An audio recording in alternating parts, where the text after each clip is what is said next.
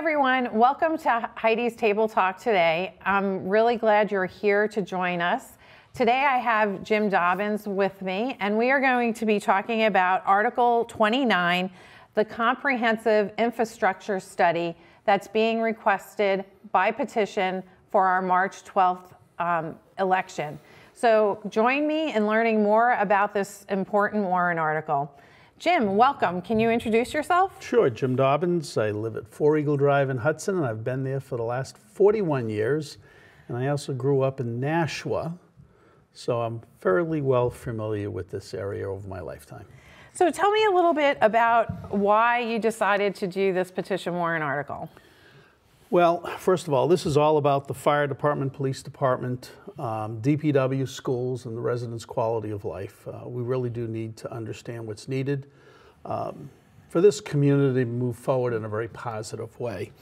I have asked 4 times over the last 2 years for the Board of Selectmen to take up and execute against an infrastructure study. The only person that responded to me over this period of time was Selectman Roy. Mm-hmm. I'm not sure what the rest of them are afraid of, or if they're afraid about hearing the truth of how deficient we are within this town on what's needed to execute a vision. And I was at a number of those meetings, and I've heard you over and over state that we need this more overreaching study rather than all these individual studies. So you really didn't receive the response you had hoped for. Mm-hmm. Why is this particular study so critical at this time in Hudson's history?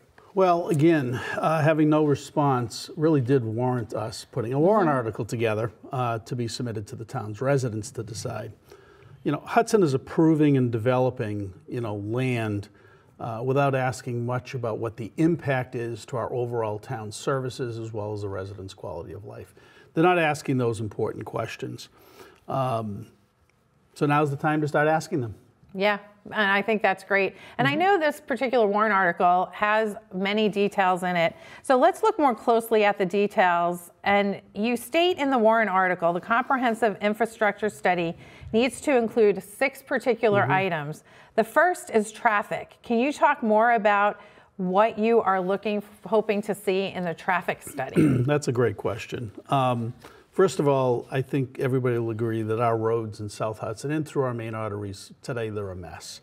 And there are major projects like the Target Flow Center, or the old Hudson Logistics Center, the Good Life Distribution Center on the Friary project, some of the high-density housing that's been built, as well as other projects that are now in the planning and approval stage. Our traffic is going to be a real nightmare when the majority of these projects start to come to life, and that really has not been taken into account in a way that impacts us the most. I'd also like to understand the number of incidents that are going to occur. You put tractor trailers on our roads, more traffic, you're going to have more incidents. Those incidents are going to require more responses. What are we going to need for our fire department, both in terms of staffing and equipment, our police department, and our DPW? Because as you continue to develop and expand, very basic thing, got to plow more roads. Right. And I think the other thing that I just wanted to point out to our viewers about the traffic is that we often hear of traffic studies being done for different projects through the planning board process. But there isn't an overall look at all the roads and connectors in our town. And that's what I understand you're really asking for here. There has never been a comprehensive traffic study that's been done on every major road and back roads within town. Hudson has, I hate to say this, has become kind of a pass-through town for residents in other towns. Litchfield, Pelham, heck, I'll say even from the south, you've got folks coming up from Drake and Tingsboro that are passing through Hudson. Our roadways were not designed for this type of traffic. And, looking for a solution is not going to be easy. All I hear from the town is, well, we're going to work with the developers and mitigate. Right. Mitigate only means we're going to make it less worse. Exactly. And then they're coming up with this resurrecting, what I would just call, they're going to put lipstick on a pig, which is the Hudson Boulevard. Right. Hudson Boulevard is not the solution. The only way that would be a solution is from start to the end, you had no on and off ramps, which meant you would just flow traffic through it. Right. Because that's what this is all about. Because if you open that boulevard up, which they say is a solution, It's just going to put, I think there are 4 or 5 crossroads. There are 5. 5 crossroads that are just going to open up more land for development. And I would encourage residents to take a look at who owns that land, which was bought up years ago by a lot of developers. Right, and that is another warrant article for all of you to consider this March 12th. But let us continue with your warrant article. There continues to be concerns about staffing and equipping of our emergency services, and this is your second item. Yeah, I mean, and Heidi, I actually did it with you. We actually talked to every one of the major departments, and I've had more conversations with them as well. I mean, I look at, for example, the fire department. We're short-staffed today. I don't care what anybody says. We're also short equipment today. So we really do need to maintain a, not just a quality service, but make sure that our fire department, our police department, and our DPW are staffed, equipped, and trained to handle all the incidents that are going to occur. I mean, I haven't heard anything come back to me about how many incidents some of these major developments are going to cause. Right. So that's an important part of the study. Yeah, and it's needed every day. We never know when we're going to need emergency services. Correct. Our schools are always on our minds, and I am sure we want all of our schools to meet the needs of our community. What are you looking for with that part of the study? Well, if we look at the development that's occurring, I mean, as part of the study, we're now seeing some high-density housing that's popping up. I mean, it's on Lowell Road today. We're seeing other housing developments that are being built. And I hate to say it, I mean, I saw one off Central, I think it's Central Street. They're cramming 7, 8 houses in this little postage lot size piece of land, and others that are occurring across town. So again, as you continue to expand high density housing as well as additional residential, what are going to be the impacts to our school in terms of what are the services we're going to need to provide? What are going to be the student numbers that are going to be attending our schools? So again, are we staffed right? Are we equipped right? And also, how are we looking towards the future? Because this would give us a lot of insight into future planning. Correct. I mean, what it'll do is it'll allow you to set the pace for the next 10 to 15 years. That study would look out at what's currently being built, what is currently being planned, and what's currently being obviously proposed. You can then, look at it and say, what are going to be those impacts to every single type of service that we provide within the town, as well as our school system. And again, it all impacts our quality of life. Well, and this study would really give us some insight into the quality of life of living in Hudson and being a resident. Right. I mean, what the study, ultimately does is it provides the roadmap for you to create what the vision of Hudson should look like in the next 10 to 15 years. Without doing an infrastructure study, you're actually eliminating the critical thinking that's needed by our leadership to develop these plans. Right, which is important. Yes, very. So the next section is you are asking for sewer and water to be examined. I know I do not have public sewer or water, but I continue to be concerned about when might I need one or the other. I believe right behind you, they extended the sewer district for the Target Flow Center, but yet your community does not have access to sewer. So I see this as a continuing planning process. So can you talk a little more about why sewer and water are included in this study? Yeah, I mean, I think you can look at it, both from a sewer and water perspective. I mean, the simple one is water. I mean, obviously, as we continue development, do we have the water supply and systems capable of supplying water to the residents of the town of Hudson? And within that study, I would also look at, frankly, forever chemicals. I've heard them talk about testing the waters in Litchfield, I believe it's Merrimack, Milford, et cetera, because of the issues that they've had. Well, we border and pull from some of those same water sources. So from a water perspective, will we have the supply to handle the development that we have, as well as are we testing the quality of water? The other part of this is around SOAR. I've been in Hudson long enough to have participated in many of the SOAR discussions from the very beginning when the old Sanders facility in South Hudson wanted SOAR. And they would not expand it down there, which would have allowed us to, frankly, get the residents in the south end of Hudson into the SOAR lines. When the development at Walmart and Sam's was built, I was pretty active in having those discussions, and it did center around traffic and SOAR, to be honest. And the developer actually with Walmart paying for it, put in the larger pipe at the final spot where the sewer comes in and goes to Sam's Club and to Walmart. And the intent of putting that larger pipe in was to service the residents of the south end of Hudson at some point in time. Right. And then all of a sudden you have a major developer come in who was not even in the sewer district and miraculously get approval, probably because one of our select board members chose to abstain for whatever reason, but then they allowed the sewer to go in. We have a sewer capacity as well with the city of Nashua. I'm not sure where we are in that overall capacity, but are we giving that capacity to developers into commercial and industrial sites versus giving it to residents? So what comes first, the residents or the developers? And that continues to be my concern with the sewer as it gets closer into the south end or expands into other areas, because there were a couple of developments in the north area that it expanded to as well. So what is our plan for our sewer allocation? And I think that's a great and important piece of the study. And that needs to be studied, because no, it's not going to be cheap to expand sewer through the balance of Hudson. But at some point in time, if you're going to continue this development, what is your sewer plan? Right, exactly. So the impact fees seem to be paid by most developers and developments. How do you think those funds should be used, or are you just looking for best practices on this point? Well, I mean, I think the whole impact fee allocation needs to be restudied. Impact fees are assigned however they do it within the town when a development goes up, and then those fees are used and put into, I believe, the general fund. And then things are allocated out. We truly are not assigning impact fees to what a development's impact is going to be to, frankly, again, our police department, our DPW, our fire, our schools, and our residents. I think the impact fees should be fees that will continue to be assessed to the developers to offset what they are costing the town.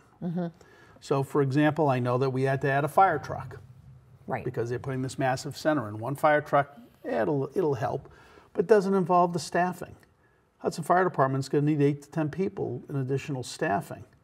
Where is that revenue going to come from to offset those costs, as well as the training? And then in 15 years, when you got to replace equipment, who's going to pay for that? Again, this study will look at the impacts or what the impact fees should be, and then begin to reassess. Maybe it's a law that needs to be changed such that a town can truly assess what a development's going to do and impact a community and its services. Right. And the services are important. And as you stated earlier, we could look at what might be the increased incidences that are occurring due to the development, which then affects the staffing. And that's true. I mean, we actually brought that to light to the planning board back when the old Hudson Logistics Center was coming up, of what we probably should expect based on looking at the actual data of similar sites across the country. But I haven't seen anybody take that into account anywhere or ask any of those questions. Right, as we continue to be understaffed in emergency services. Correct. Yep.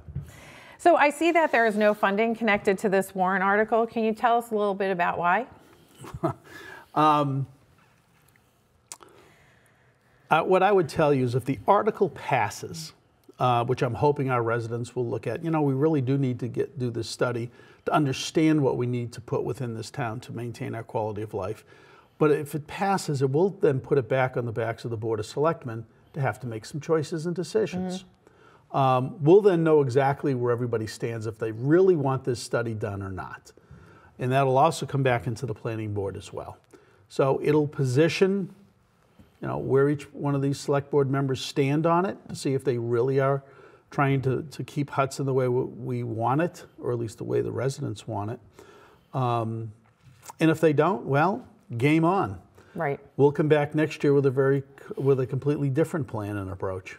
Well, and I think that's a really good point, is this is making a statement, if it passes, that the residents would like to see this happen. So then to see the Board of Selectmen take steps towards that would be the most important thing for them to do. There isn't any good business that within their model doesn't include a total review and study of what they're currently doing. Is it paying dividends? Is it not? Where are the shortfalls? I'm not seeing that happening here. Everything is a reactionary to what transpires at the moment. Right, and we don't want to be reactionary. We want to be proactive and planning. And I hope that our Board of Selectmen will try and be more proactive. Why do you think the Board of Selectmen are not supportive of this warrant article? Frankly, I think they're afraid of what it's going to show. I think they're afraid that it's going to show the deficiency that exists today, and really start to call out the poor planning that this town leadership has been providing for the last couple of years. You know, I reflected some on that point as well, and I think it's so important to get as much data and information as you can as an elected official to ensure that you're making good decisions moving forward. And as much as this may reveal what occurred in the past, it'll also set us up for an incredible set of information in order to move us forward in a much more informed way. And I think transparency, understanding, and information can only help the Board of Selectmen. Right, and I mean, what I would say to that is every town or any business, and the town is a business, I believe the town's budgets on school and town are, I think, exceeding $100 million now. And I think that the residents of this town deserve to not only participate in building the plan, but also having its leadership put a plan together that encompasses all of our thoughts, which says, here is my vision. This is what we want Hudson to be when it grows up. Right. Here are the strategic choices that we need to make as a community to deliver on that. And then what are those tactical choices within those strategic choices that you need to make to deliver it? But importantly, we need to have the accountability through the system, which frankly I don't believe exists today, and that I see there's another warrant article about changing the form of government. Yep. That I believe could help bring that accountability to play. Right. Well, and I really appreciate you going through all of these points and looking at this. Do you have any final words for our audience? Sure. I'd just like to make a final statement if I could. This warrant article is all about helping our fire, police, DPW departments in getting staffed, equipped, and trained to face all of these massive developments out in front of us. I think people are going to be surprised when they see the size of this Target Flow Center and what it's really going to do. They're already surprised at the size of the Friary development, the Good for Life project that's going up. Picture something 4 times that size. There will be a lot of incidents that will continue to occur. So we want to make sure we study and learn from other towns where these places have been developed and development has grown rapidly, on what that's going to mean to our services and to our schools, et cetera. You know, we want to make Hudson truly a place to call home and not an industrial, commercial complex with traffic gridlock, which is kind of how I view it. Our leadership on the Select Board and the Planning Board really have ignored this critical piece of studying. They have not looked at the other side of the impacts. So I'm hoping that the residents of this town will rise up and say, you know what, we do need to study all of the decisions and all the developments that are coming into Hudson. And does it meet what our needs are? That's what we want, because leadership is here to service the residents of the town of Hudson, not a very small group. So please support Article 26 so we can get this study going. That's wonderful. Well, I really appreciate you being here today. And I just want to let our audience know that this is Article 29, and it's the Comprehensive Infrastructure Study, and it does have 6 points. And we are looking at a much wider, more encompassing study to include all the interconnected pieces of the town. So please be informed, be curious, ask questions, and come to the polls on March 12th and let your voice be heard. Thank you for listening.